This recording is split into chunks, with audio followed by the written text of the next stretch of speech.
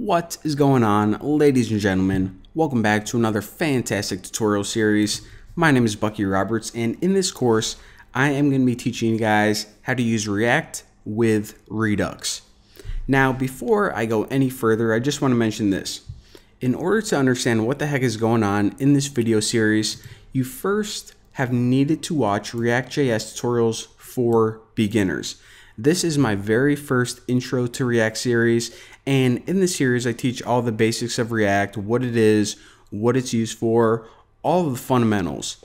So once you watch this tutorial series, you are ready to move on to this one. So this one is kind of part 2 in a way. So like I said, this one is going to be covering React and Redux. Now before I get into what the heck Redux is and why we need to use it, I first need to talk about a little problem that we have whenever we try to develop a single page application. So that's kind of what React is. It's a library for making single page applications. Now this website right here, it isn't one. This is just my website, thenewboston.com. But say that I was thinking about making this a single page application. So alright, I need to kind of start planning everything in my head, so let me just talk you guys through this. So I know that whenever we use React, the different parts of your website are pretty much just called components, and each component has a little piece of memory with it, and we just call that state.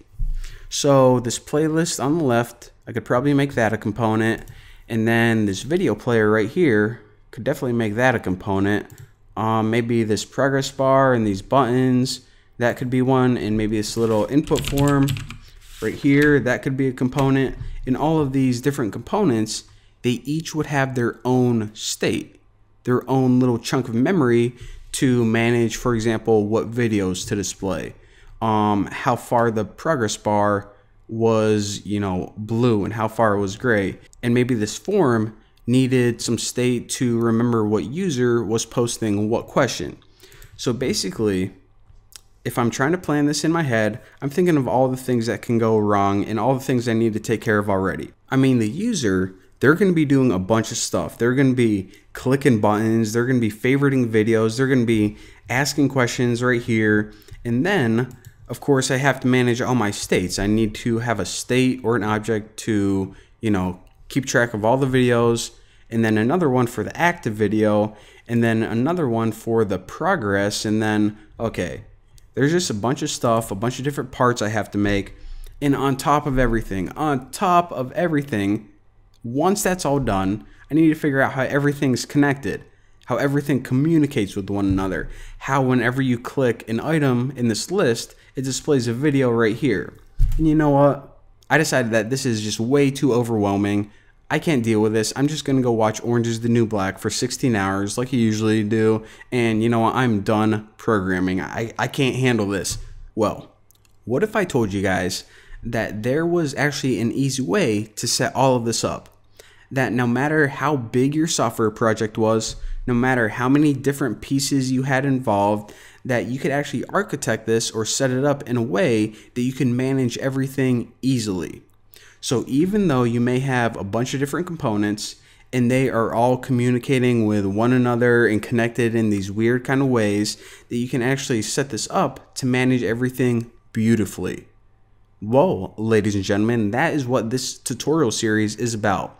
And that thing is called Redux. So what I want to do now is I kind of want to give you guys a really brief overview of Redux and talk to you guys about all the different pieces. And by all the different pieces, I mean there's just 7 different pieces, so it's going to take 3 minutes. But at first, if you guys are like, you know what, this is it just looks like an overly complex way to manage your piece of software. Well, this is the cool thing. Even though it may seem kind of confusing at first, the thing is, like I said, no matter how many pieces you decide to add to your application later on, no matter how complex you think your software is going to be, it all still fits in the same architecture. So at first, it may look a little overwhelming, but this is as complex as it gets. No matter how big your app is, this is all there is to it. So with that being said, let's go ahead and get started.